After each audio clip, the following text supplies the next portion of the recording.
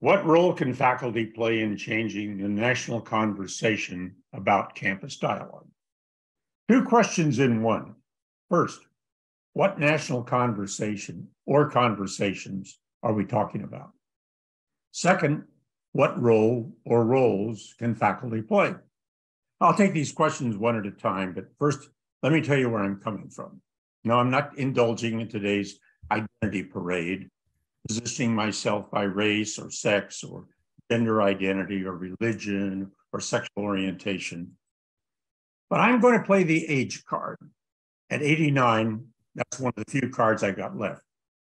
And it's relevant to today's discussion because age rhymes with experience. And three aspects of my personal journey inform what I'm going to say. First, 3 decades as an academic historian. Second, in 1994, I took early retirement, and for the past 3 decades, have been a diversity lecturer and consultant. This has included visiting more than 350 college campuses, but has also involved working with entities outside of academia where conversations can be quite different.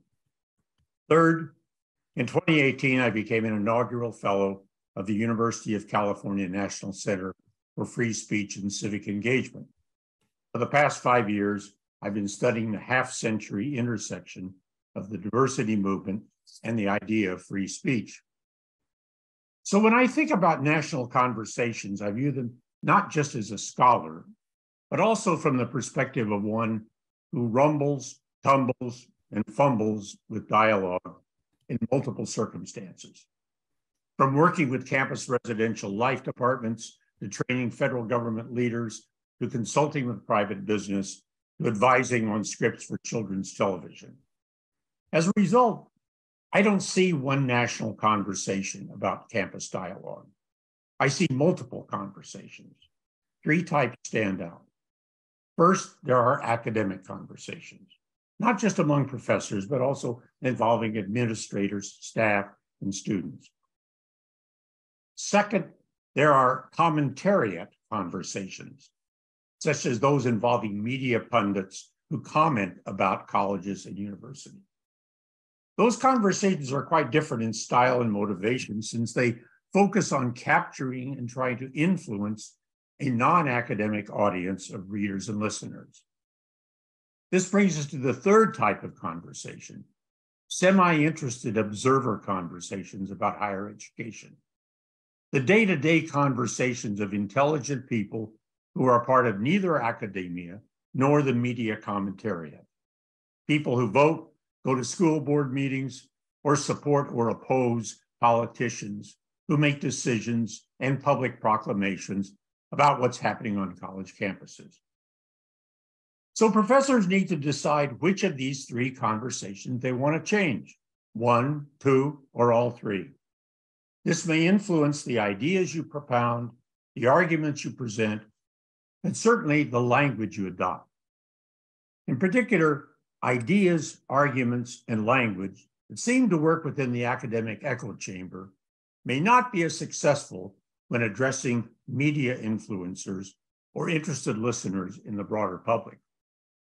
Now, I have no secret formula for influencing national conversation, but I will suggest 4 types of conversation influencing strategies.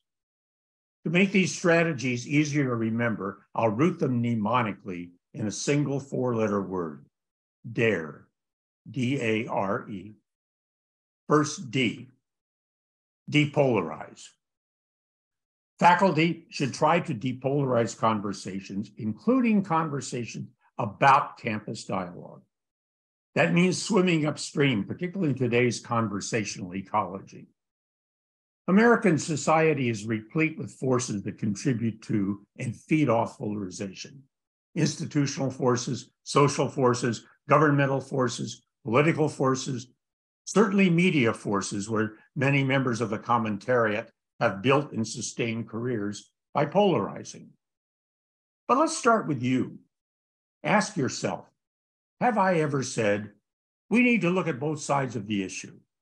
If you have, you're probably a card-carrying member of the polarization mob.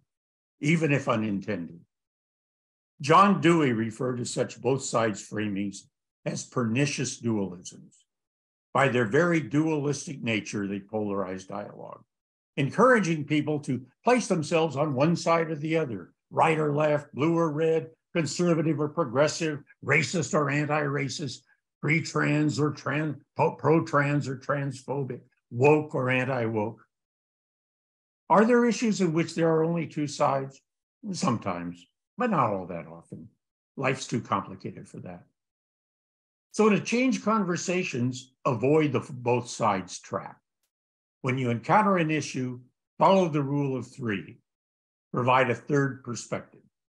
Frame the issue as having three or more perspectives, not a mushy middle ground between two poles, but multiple perspectives from unexpected angles.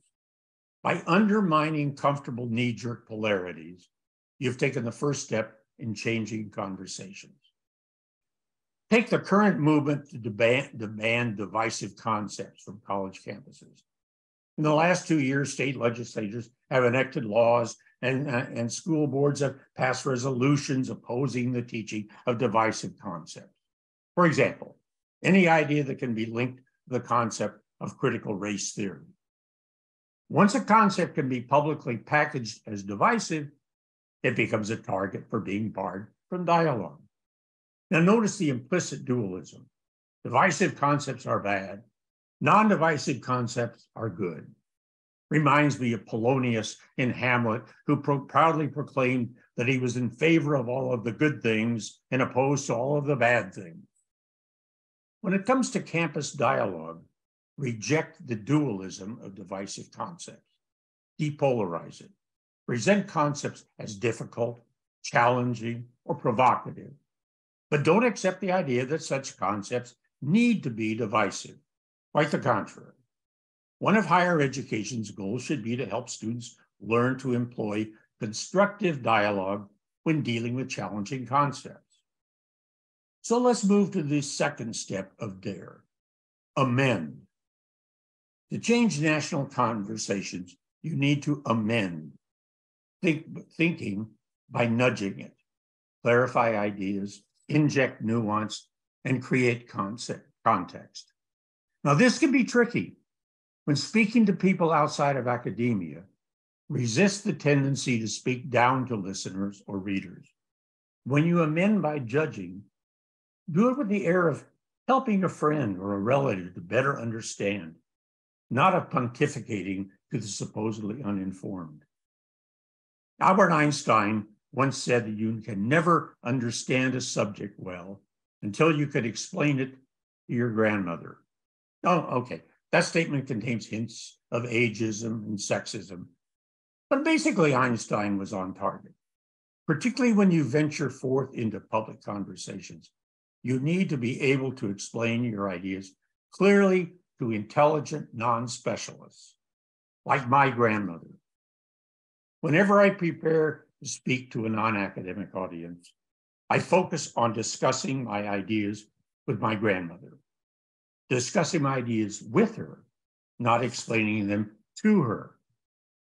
My savvy immigrant grandmother, who didn't finish elementary school, she didn't have a huge vocabulary, but she was smart as hell. I always read my penultimate drafts aloud and try to imagine how they might reverberate with her, even though she departed this earth nearly 4 decades ago. Most important, if you want to reach public observers or even the commentariat, don't address them as academics. Save your jargon and your references and your academic tropes for campus settings. Try to convince intelligent non-specialists and let academics come along for the ride. For example, we need to amend public thinking about the relationship of campus dialogue to 2 concepts, freedom of speech and academic freedom. I examined this conundrum in my UC National Institute research project, and I'm continuing in my book in progress on the historical intersection of diversity and speech.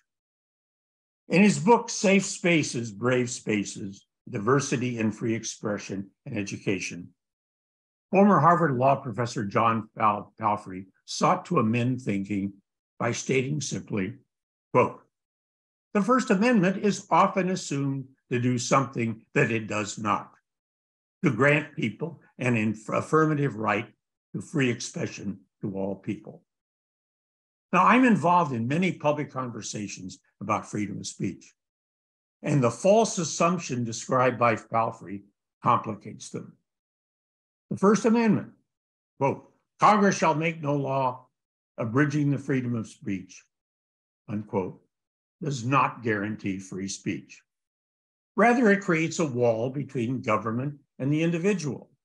It does not prohibit private speech restraining activities. As it turns out, even the wall against government restraints is porous. Further complicating discussions of free speech is that there is no general agreement about what it means. In fact, it is used in at least 4 quite distinct ways. You can help amend your target audience's conversation by distinguishing these ways. First, casual street talk, like, "I believe in free speech." "What about my free speech?" Offhanded, relatively mindless, no harm, no foul, right? Well, not really, because people sometimes act on the mistaken idea that their speech is free and then suffer the consequences. Second, free speech as virtue signaling. People feel compelled to continually invoke free speech to let others know they're on the side of the angels. This often creates inconsistencies when it comes to campus dialogue. For example, some diversity trainers teach about microaggressions in order to change the way people speak. Then they signal their virtue by adding that, heaven forbid, they aren't suggesting that people should self-censor. Of course they want people to self-censor. That's why they teach about microaggressions. Third, the aspirational ideal of free speech as analyzed and debated by scholars. In fact, this ideal sometimes leads to free speech supremacism. That is, free speech as the supreme value from which good inevitably emanates, a value that must be defended at all costs, even if it clashes with other important values or leads to horrendous real-world consequences. Finally, free speech as used in discussions of the First Amendment. Now, free speech supremacists support the First Amendment, but not all First Amendment defenders support absolute free speech supremacy. They may be passionate in opposing government interference with speech, but in situations where the First Amendment does not apply, that is, when not prohibiting government action, many First Amendment supporters defend non-governmental speech restraints in the pursuit of such goals as equity and inclusivity. Now, as a former journalist and as someone who lived for nearly 2 years under a military dictatorship, I am delighted that the Constitution provides protections against government interference with speech. But let's not overstate what the First Amendment does. To change conversations, you need to amend thinking about the First Amendment, freedom of speech, and their relationship to campus dialogue. That brings us to a companion dialogue influencing factor, academic freedom, imported and codified by the American Association of University Professors in 1915. Yet, being codified by the AAUP has not translated into total agreement about what academic freedom is, even among academics. Now, when I started my current book project, I thought I knew what academic freedom meant. But once I got into the academic freedom literature, I discovered how much disagreement exists, even among academic freedom specialists. And when I began examining individual campus controversies, I found that even major pro-academic freedom organizations disagree about what they consider to be breaches of academic freedom. Now, add the embattled relationship between academic freedom and freedom of speech, including when it comes to campus dialogue. Is academic freedom a special dimension of freedom of speech? Are academic freedom and freedom of speech separate but compatible ideas, or ideas that inevitably come into conflict? Now, many supporters of academic freedom oppose the idea that college campuses, particularly campus classrooms, are free speech zones. Some scholars argue that academic freedom is actually antithetical to campus free speech because professors rightfully establish and enforce restrictive rules for classroom discourse, research papers, and examinations, all expressions of speech. To further complicate our challenge, consider the difference between public and private institutions of higher education, which are not bound by the same federal constitutional limitations as public universities. So when trying to change national conversation about dialogue, there are plenty of ideas that you can amend. But don't stop with amending. Take the next and third DARE step, R, reframe. Depolarizing and amending can help us calm and modestly clarify national conversations. But fundamentally changing these conversations requires a thoughtful, compelling reframing of what dialogue means, as contrasted, for example, with debate, shouting, accusing, or simply expressing opinions. Now, reframing is not easy for at least three reasons.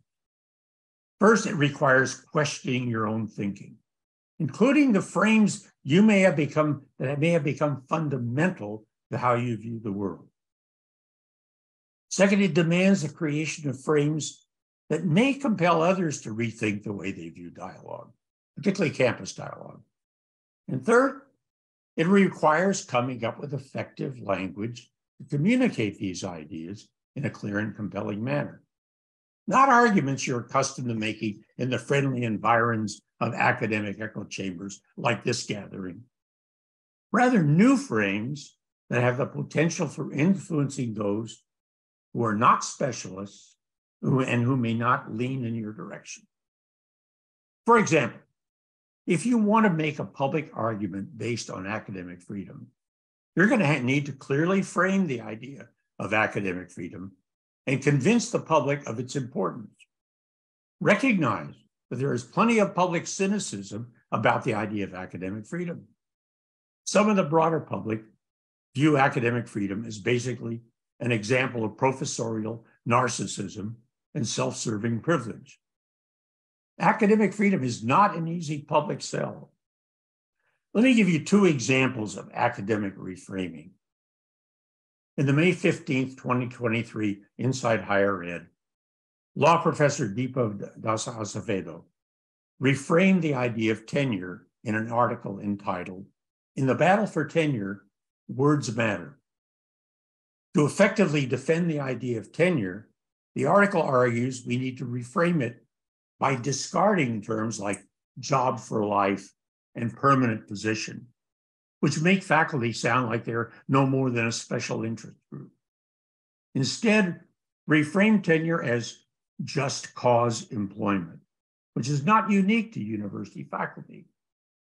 Now, you may not agree with the article, but I found that to be a fine example of an effort to reframe in order to convince. Or take a personal example. When I began my National Center project, the diversity speech conversation had become polarized. Free speech was a blessed given, and diversity was a monolithic opponent, sometimes labeled as political correctness or snowflake or wokeness or cancel culture. To depolarize, I needed to reframe three ideas: free speech, academic freedom, and the concept of diversity as a monolithic juggernaut. To do that, I deconstructed diversity, reframing it as consisting of five sometimes conflicting threads: interculturalism, equity and inclusion, managerialism, critical theory, and therapeutics. Now, all five of these threads approach the speech environment as something that needs to change. However, each thread has its special goals and strategies when it comes to speech modification. I'll briefly look at three of those threads. You can find an analysis of all five in my article on the symposium website. The interculturalist thread began with the goal of creating better communications among people from different world cultures. But in the 1970s, it began to expand its horizons to include domestic differences. And when it comes to dialogue, interculturalism emphasizes the idea of voluntary speech restraint. That is, people should learn to voluntarily modify their speech to better communicate with and show respect for those of other backgrounds. But isn't such voluntary action a form of self-censorship? Of course. That's why I defend the idea of self-censorship, framing it the way my folks did, as common courtesy. Parallel to interculturalism stands the idea of diversity, equity, and inclusion, a strand rooted in the civil rights movement of the 1960s, but whose buzzwords did not begin to emerge sequentially until the 1970s.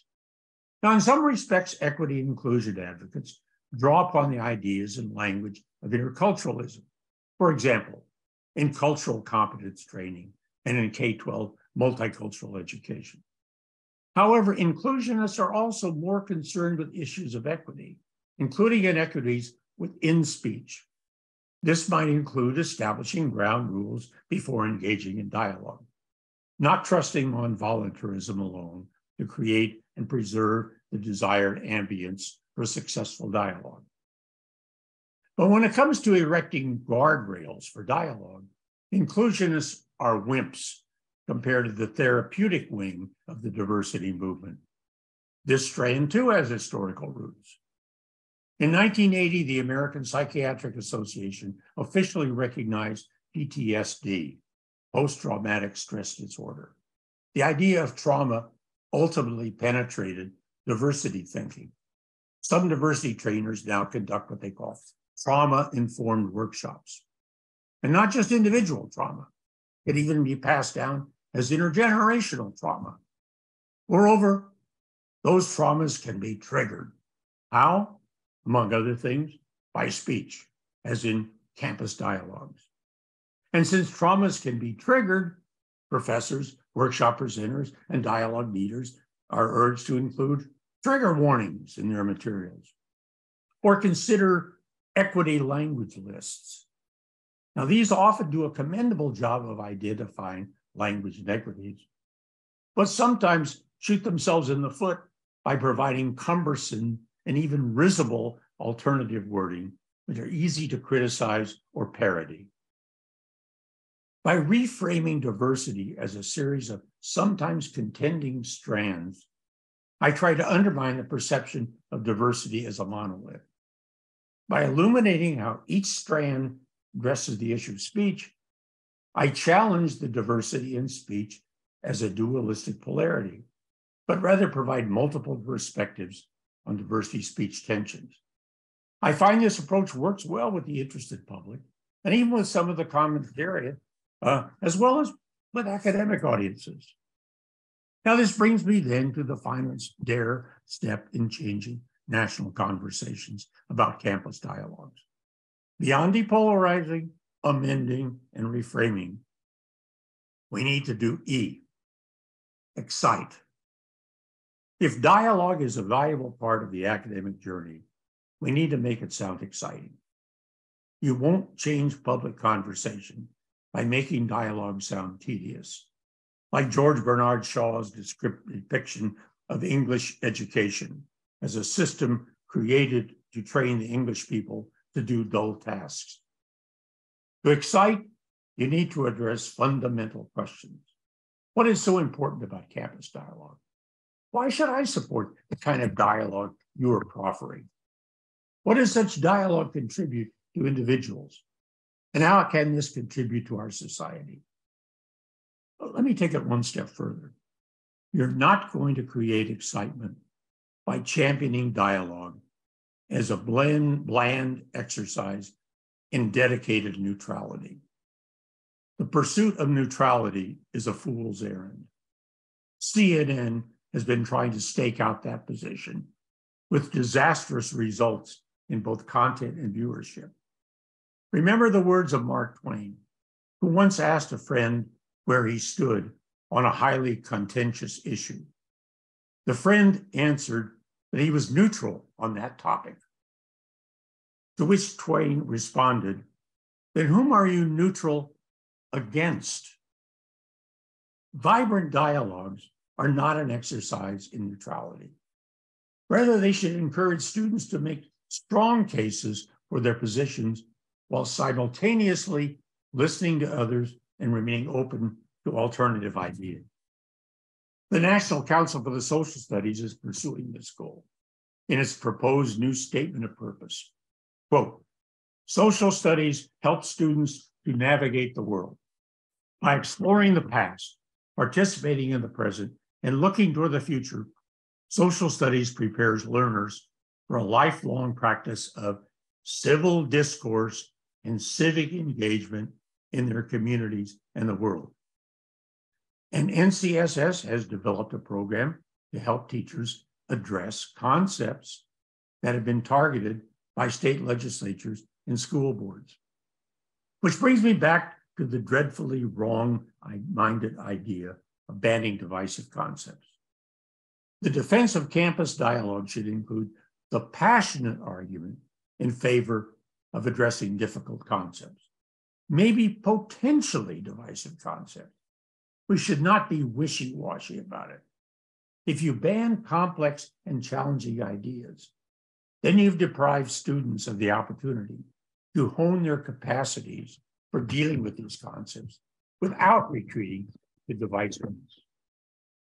So let me end with T.S. Eliot, who wrote, "We had the experience, but missed the meaning. To change national conversations, faculty need to provide new and exciting meaning to the story of the future of higher education, in which robust and inclusive campus dialogue plays a central role." That's it. That was a word. Awesome. There's so much to unpack there. First, I want to thank you for all the work that you've done in this area, and for basically blazing a trail and to continuing on.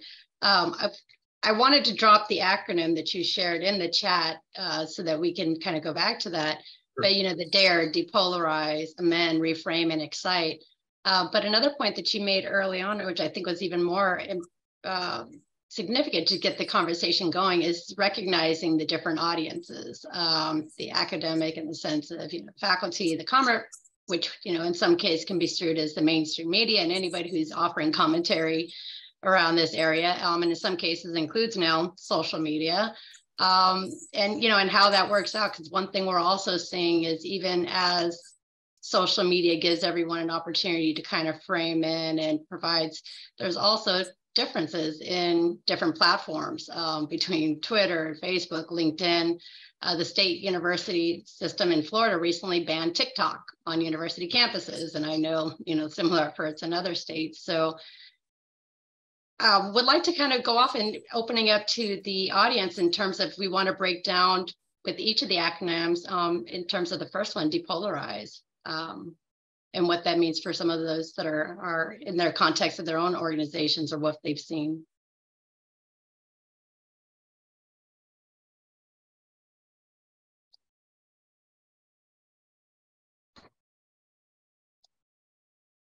Are there other areas? One thing I noticed, I'll go back to Nathan's comment in the chat, mentioning that there's no sides in dialogues.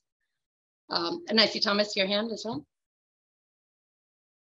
Thanks. I thought since you were asking, I thought I'd try to chime in. So I'm interested in Carlos, in the on the theme of depolarization, and to connect that with your comments about neutrality at the end.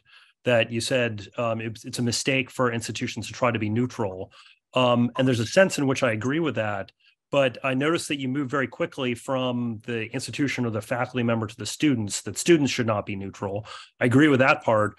But as a teacher, if I walk into a room and I say, I hate Republicans, that's a bad way of getting a conversation going. That's not being neutral. That might be my actual opinion. Isn't the role of the faculty member to be a kind of arbiter or an umpire rather than a cheerleader for a particular team? Can you talk about that? if you frame it in a polar manner, which you just did, the answer is no. Let's go for a third. I would move and say, take a rule of three. There are moments when I'm going to want to be the arbiter among things. Yeah, arbiter and respect of alternative kinds of views coming forth. This doesn't make me neutral. It means I've taken a firm position for a certain kind of facilitating of the conversation that's going on. And that's not very neutral, because I've chosen my ground rules for how I'm going to facilitate. And so I'd say there are multiple perspectives on the way you do that. And I would say, I didn't say that. I don't think I said that and I hope I didn't flub it. I didn't say that institutions should be neutral. I said that neutrality is just a horrible position in a general sense. And there may be certain cases where you would use neutrality in a very specific way, but not as a default position. Thomas, I hope I'm not being too wishy-washy about that.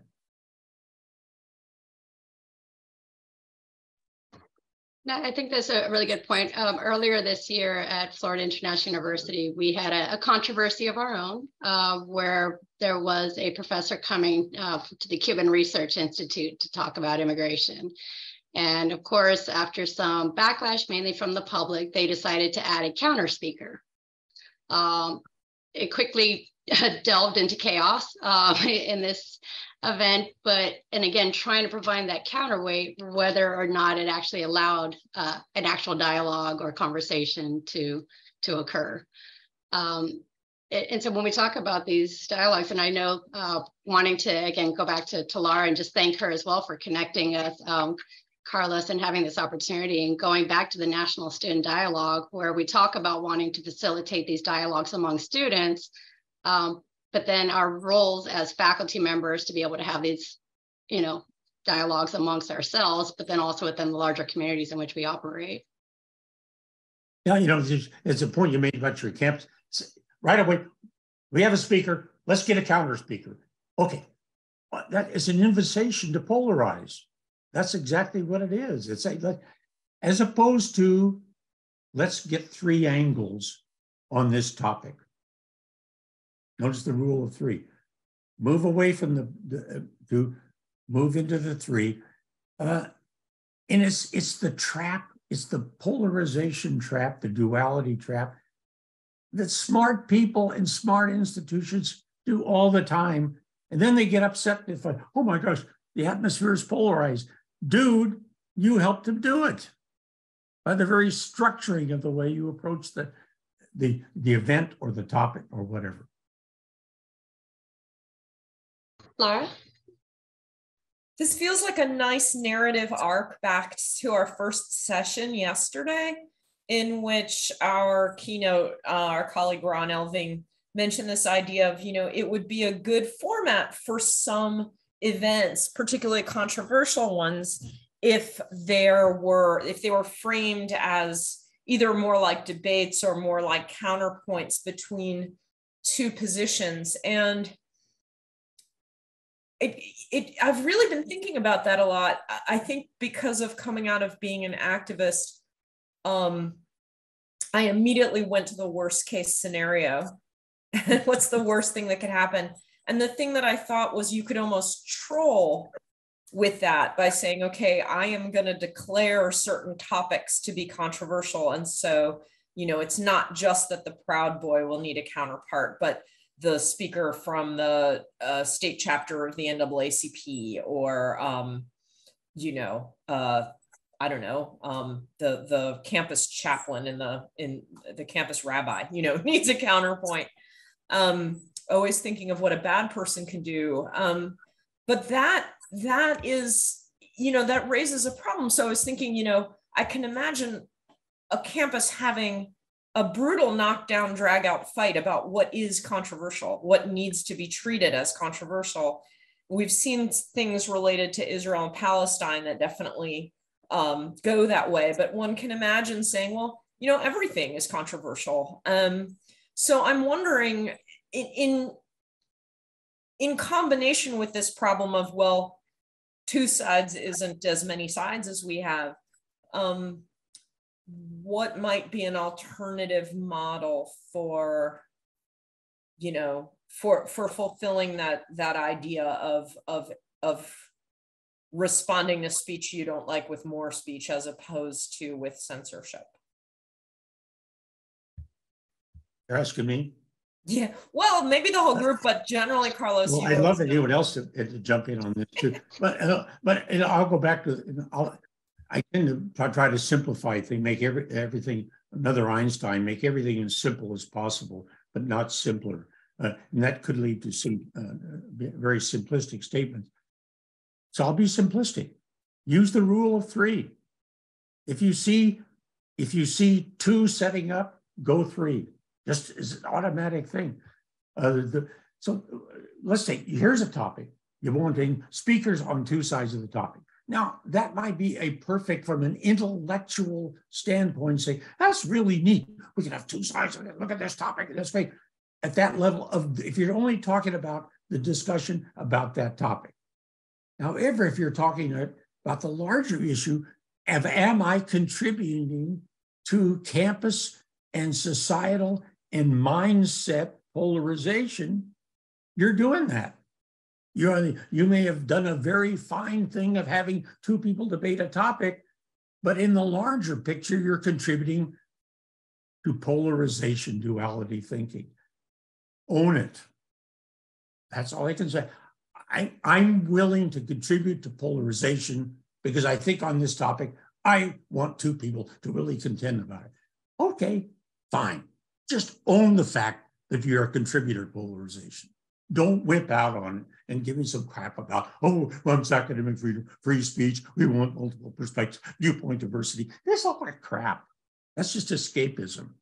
The idea, own the fact that you're a polarizer. That's okay. Live with it. I think Elizabeth makes a really good comment in the chat that sometimes the biggest takeaway, though, in the biggest controversies over what is and is not controversial.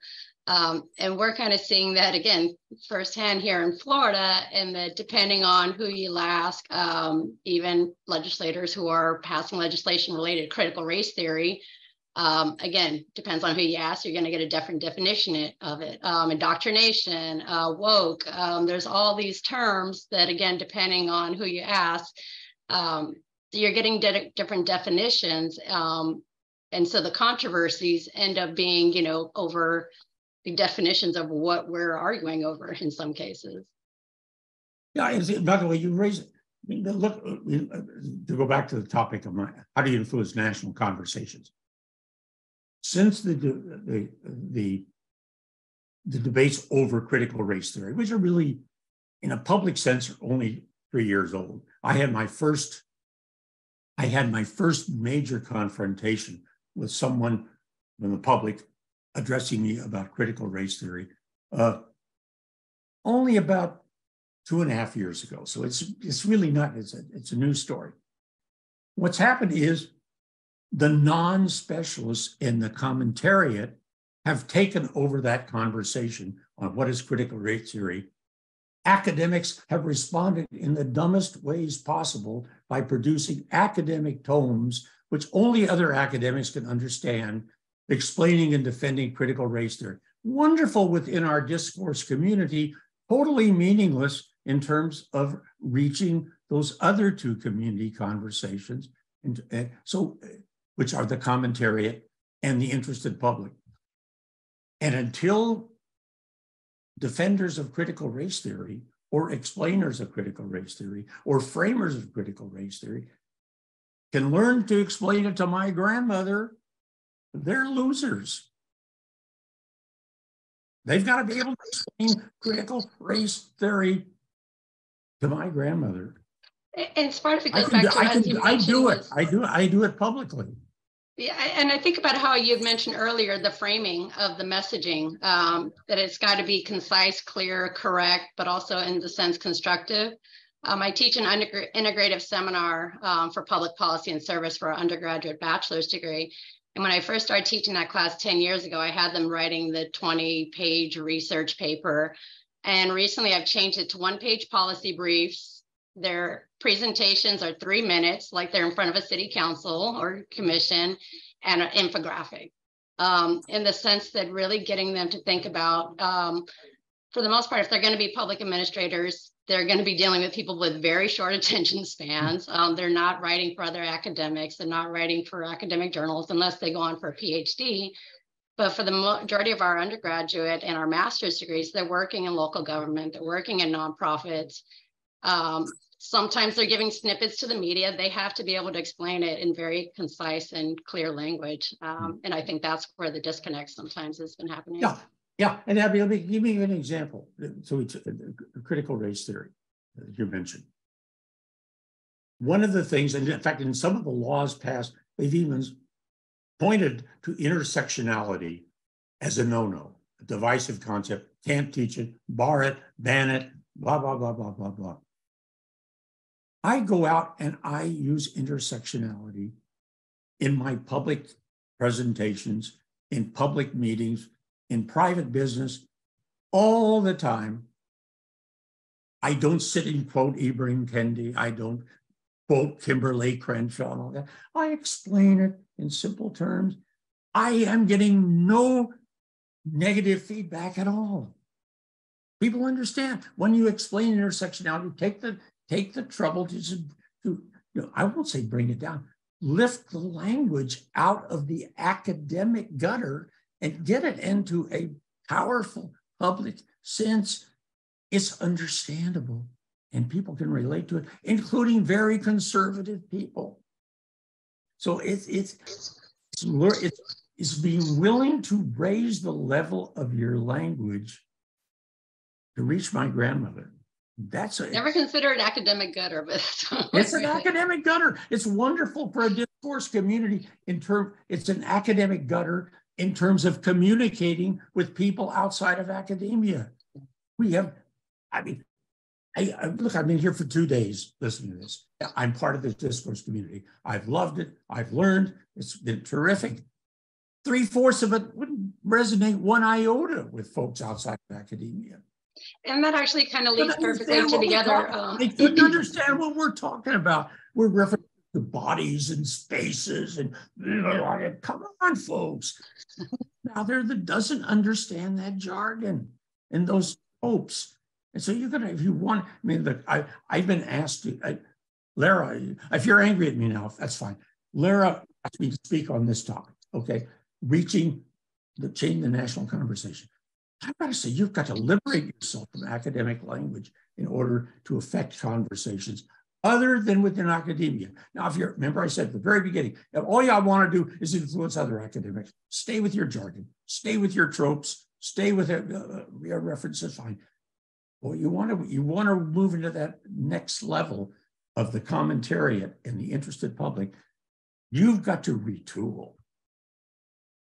You can't play basketball skills. Hi, I'm Jess. I'm at the University of Michigan. I just graduated with my master's in public policy. I took a 10-year break from school. I actually am a design major. So me going into policy was really out of a necessity for communities like mine back in California who are plagued by climate change and other disasters.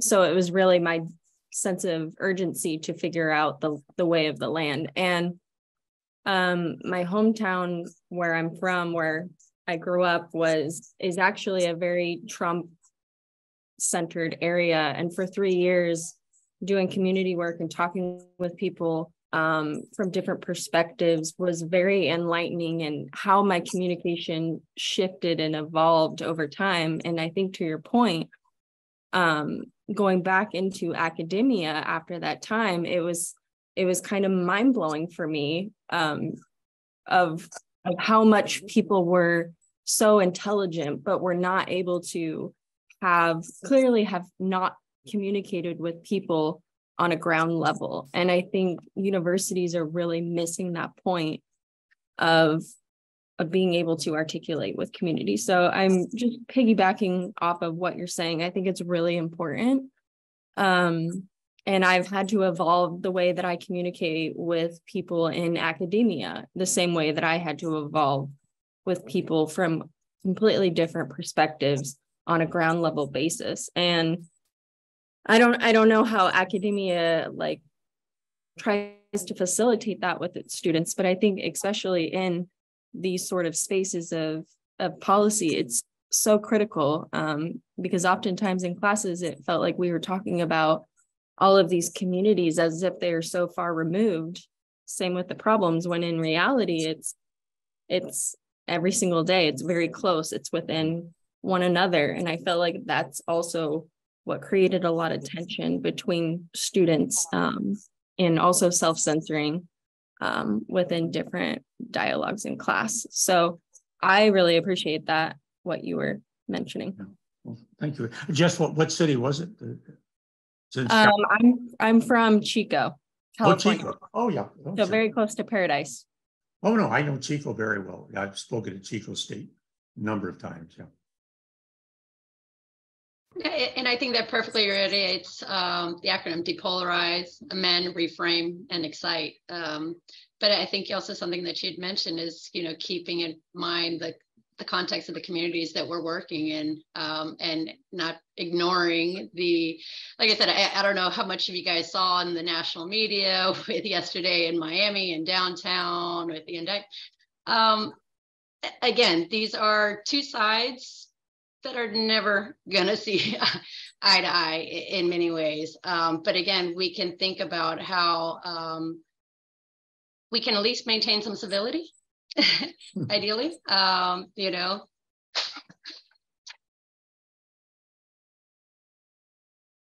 I see your hand. Do I see Jenny's hand up? Or? Oh, sorry. I always forget that my little camera has to pop up. Hi, Jenny. Yes, okay. Hi.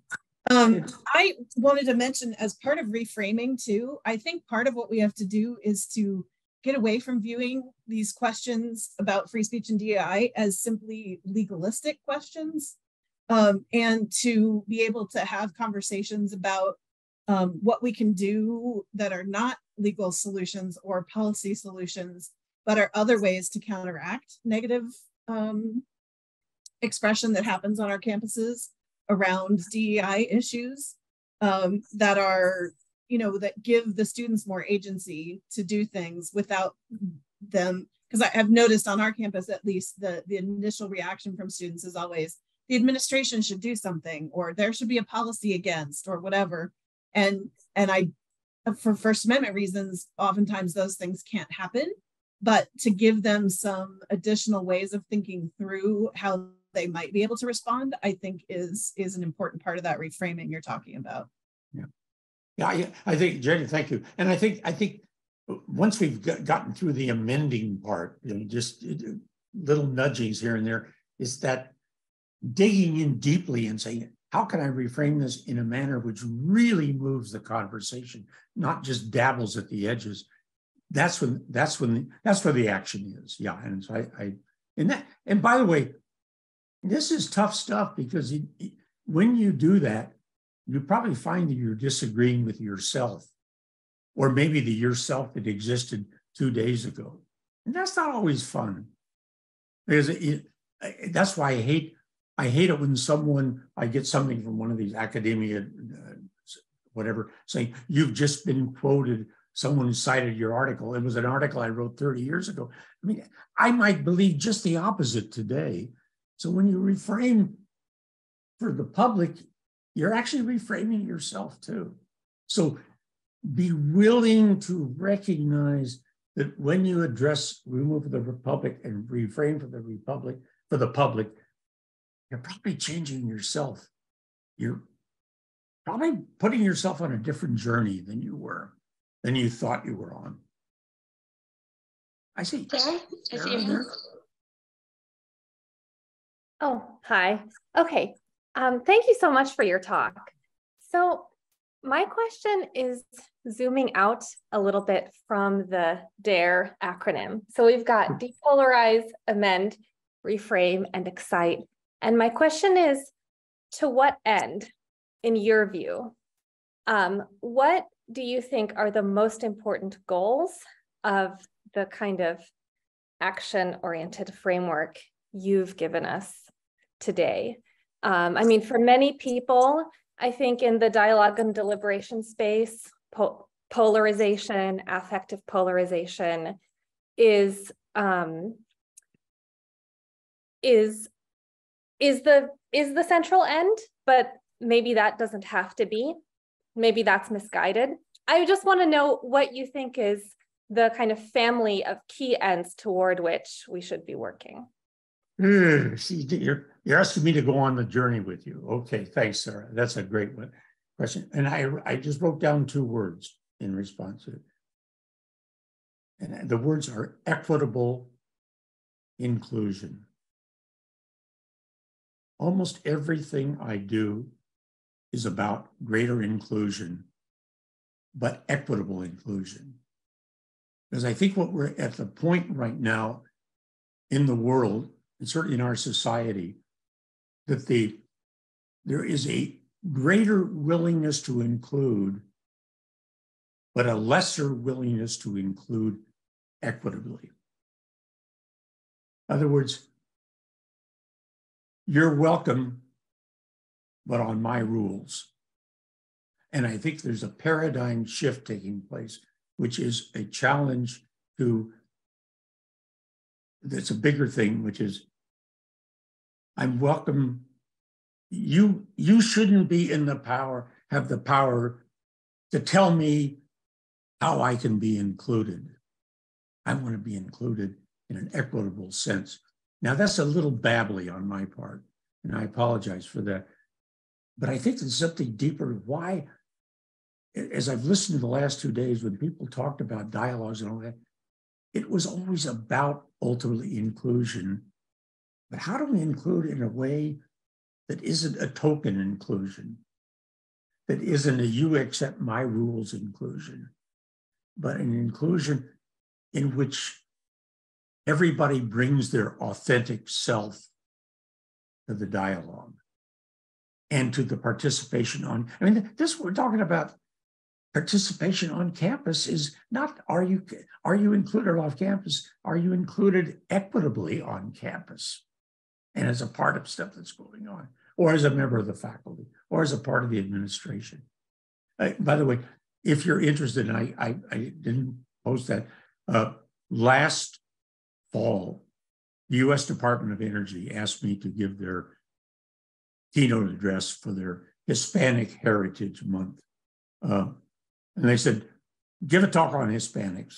And they said, but our theme this year is inclusivity. So we want you to talk about Hispanics within the theme of inclusivity. So I used that. I said, okay, what am I going to do? It was like preparing for this talk. Lara threw me a curve and said, talk about something I've never talked about before. The DARE thing I invented was just for this talk. Okay. And I gave my whole talk around the idea using Latinos as, I don't use Hispanic, I use Latino as my fulcrum. And I compared authentic inclusivity with what is equitable inclusivity as opposed to token inclusivity. And in writing that talk, I changed my own thinking about inclusivity. And so when you ask me the question, what are we driving at? That's become a basic moral ethical position I've taken as a larger goal beyond dialogue for dialogue's sake. And I'm sorry if that's a babbly answer, but that to me is an essential moral position that I've really grabbed onto in the last year. Is there time for a quick follow-up? I don't know what the conventions are. You're my friend, Sarah. I'm going to pre-up I'm knock out everybody out of the box. Yeah, follow up, please.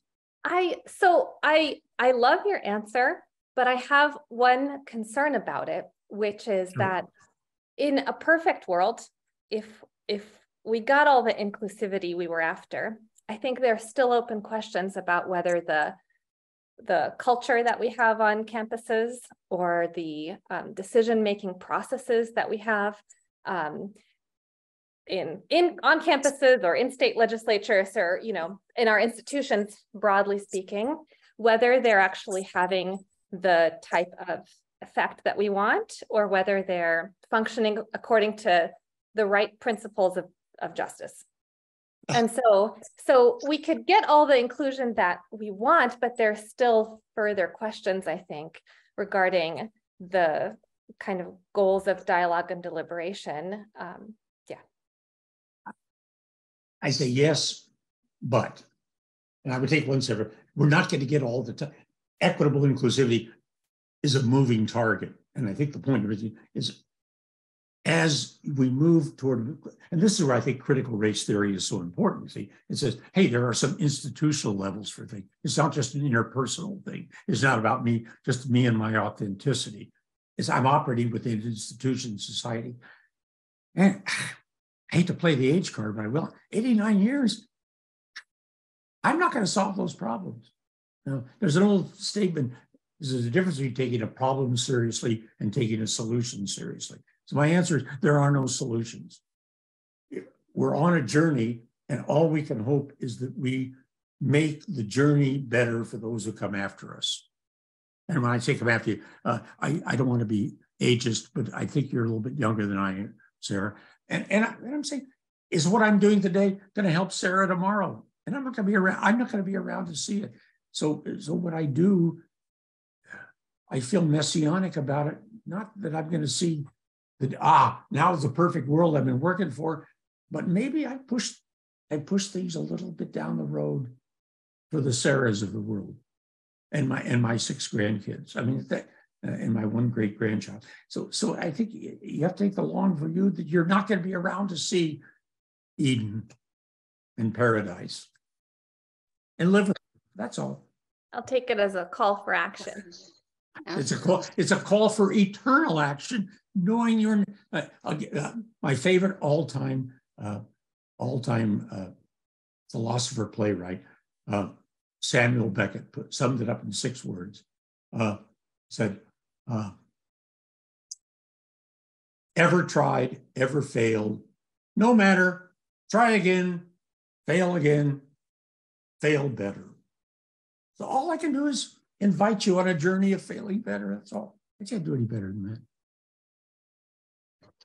No, I really appreciate these conversations and just being so candid. In March 2020, FIU launched an Equity Action Initiative, in following the protests of 2020, which eventually led to the creation of our diversity, equity, inclusion, which is now threatened under current legislation, whether or not we can actually have a division, diversity, equity, inclusion. But, from that initiative, so many other, it became a catalyst for so many other actions that it's like you can't put the genie back in the bottle. And I think a lot of these things, there's the pendulum swinging them. We make some progress and then we take some step backs, but I like to think there's still always kind of a forward progressive motion, that there's certain steps, even though it seems like we're taking some steps forward, we are going to keep moving forward. From our DEI initiative, we created a Black Faculty Association and a Hispanic Faculty Association. But even within those two, we lost the intersectionality, which you had mentioned earlier. My mom is Afro-Brazilian, so not technically Hispanic. So again, being able to realize that there are different identities and intersectionalities. And going back to your first point, it's not always so easy, even within our own lives, to depolarize and pick a side. And that there is a lot of nuance and gray areas.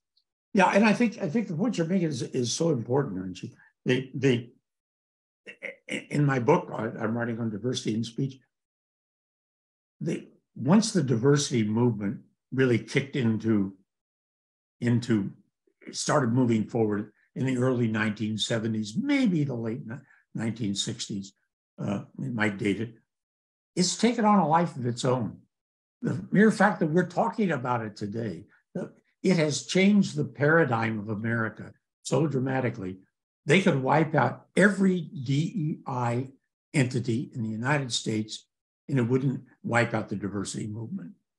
Because it has so many startups that have probably started up as we've been talking today, that it's got a life of its own. And you can sit and say, oh my God, we lost this. Okay, we lost it. We're going to lose a lot of other stuff down the line. Not going to worry about it. Fail better. There are things happening. I think the deeper question is, how does this, we go back to dialogue, how does the diversity, the very presence of 50 years, now moving on 60 years of the diversity movement, driving forward with all of its complexities and internal contradictions, is changing the way we think about things? Dialogue, free speech, academic freedom. Hey, look, take a simple thing as this. You now have diversity statements for academic applying to college faculties. The most recent survey I saw about where do faculty stand on this, it's about 50-50. I don't know if that's good. It could be 60-40, who cares? It doesn't make any difference. It's split. Some faculty are opposed, some faculty are for. What's the big divisor? Age. Not race, not ethnicity, not gender, not sexual orientation. It is age. Young people are more comfortable with diversity statements than old people. I should say mainly old white people. If we be intersectional, maybe old white male people. You know, I'm getting on myself now. The division's there. The momentum is on the side of youth. The rear guard action is on the regard of old creeps like me. But I happen to, and this one I align with youth. So it's easy to get too upset about certain losses and say, oh, that's why we all lost it. No, we're driving forward on all kinds of levels.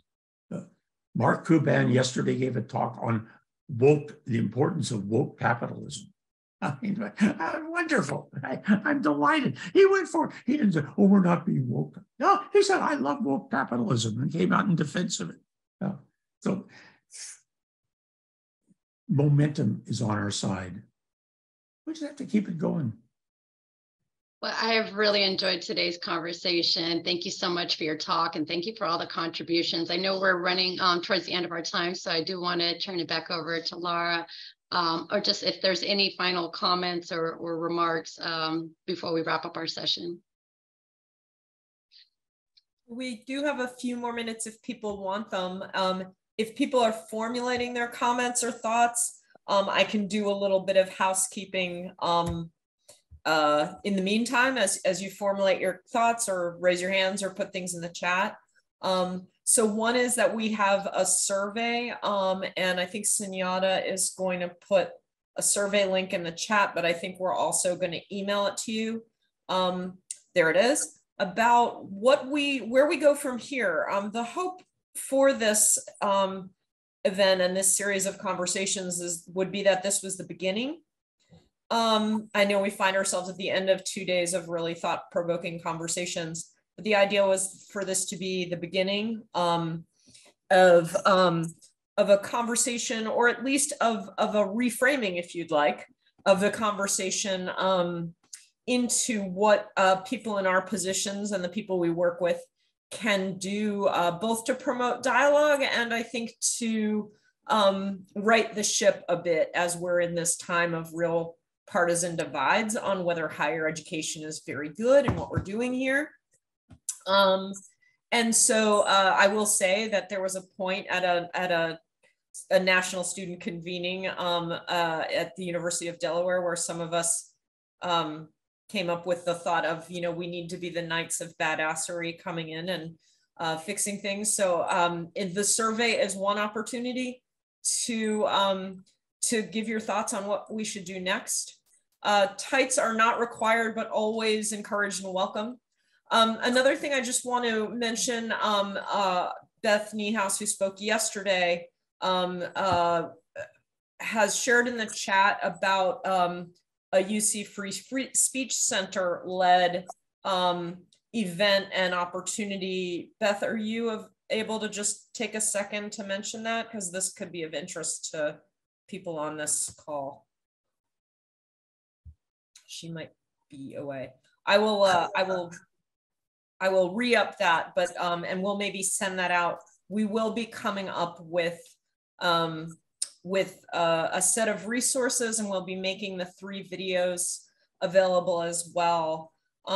Lastly, I just want to thank everyone and say if you are willing to continue conversations and even collaborative work to promote dialogue, I know some of the people who've joined us, others I don't.